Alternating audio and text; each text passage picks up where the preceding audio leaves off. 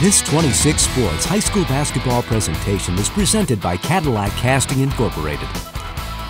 And welcome back to Cadillac High School. 40-23 your final score here as the Cadillac Vikings get the win over the Alpena Wildcats. Jay Simon and Kevin Gregory. And Kevin, well, this was a dominating performance by the Vikings from start to finish. Maybe not quite as dominating as their road win back in December, as the shots weren't really falling, ironically, at home versus the road, but every bit the defensive lockdown effort as they jump out to an 8-0 lead, 14-3, as you mentioned in that early first quarter, or early in the second quarter, hold the Wildcats to just a single field goal in the third quarter as they pretty much just run away with it in this one.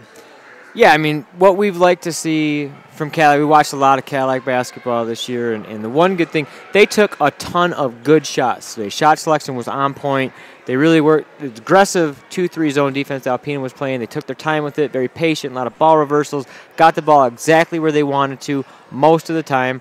A lot of them didn't fall, but to their credit, they did a great job crashing the boards, taking advantage of what they could tonight, which was, getting to the glass, getting second and third opportunities. I'd be very curious to see the rebounding statistics. I'm not that good. I can't keep track of that as well here, but the rebounding statistics would be interesting to see because, as you mentioned, I'm sure the offensive rebounding margin for the Vikings would be tremendous in this one, and that was with Quinn Crago on the bench quite a bit of this game. He had a great start, and he had a fantastic third quarter, 8 of the 15 that they had in the third, but he was on the bench quite a bit. He had the little bit of a bloody nose issue for a little bit, and they sat him for much of the half of that third quarter and much of the fourth quarter.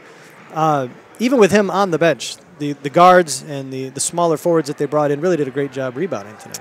Yeah, it's again, they took advantage of some of the youth and inexperience on Alpena, and while Alpena was very aggressive and they brought that 2-3 zone out and extended it past the three-point line 3-4 feet, that puts you in bad positions sometimes, on the defensive rebounds, and the Cadillac guards did a great job coming from the opposite sides and like we said, getting those second and third opportunities. Leading the way for the Vikings, Quinn Crago finishes with a game-high 20 points, and it was pretty much all Quinn, half of the Vikings' output. But a lot of those from fantastic looks. We mentioned Vinny Genema, a couple of passes from Genema that led to Crago layups were just on the mark, great looks, and just the beneficiary of an offense well designed by Coach Benzenberg and his staff, and the kids did a really nice job of running it against this 2-3 of the Wildcats. They did, and you want to give Quinn a lot of credit tonight. I mean, we can't say enough about his ability and his touch that he has around the rim, and when he extends out to the 8-10 foot range, he's got a soft jump shot. We mentioned every broadcast that he's always in balance, and he throws up some funky shots, but with his ability to stay under control, he's able to finish them. Cooper Benson finishes with 5 for the Vikings. Gavin Daniels with 3. Hunter Rensbury hit a triple in the fourth quarter. He finishes with 3 points. Tyler Barczewski with a bucket along with Vinny Genema with 2.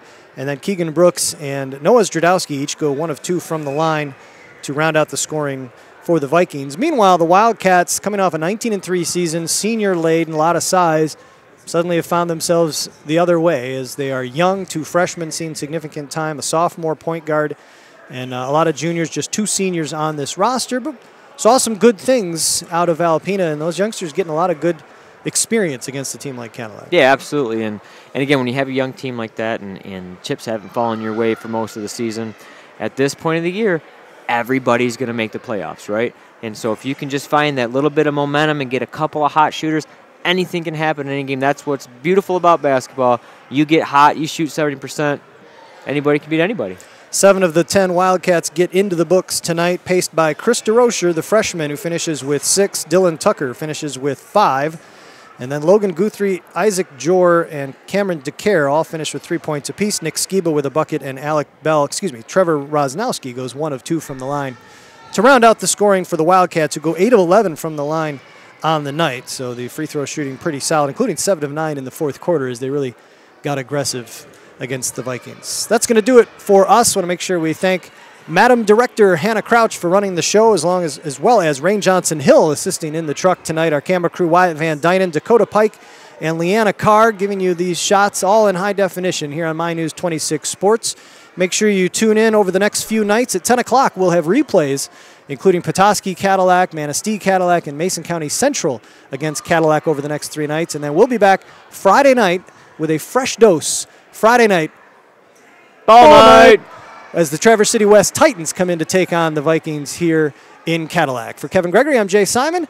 Have a good night, folks.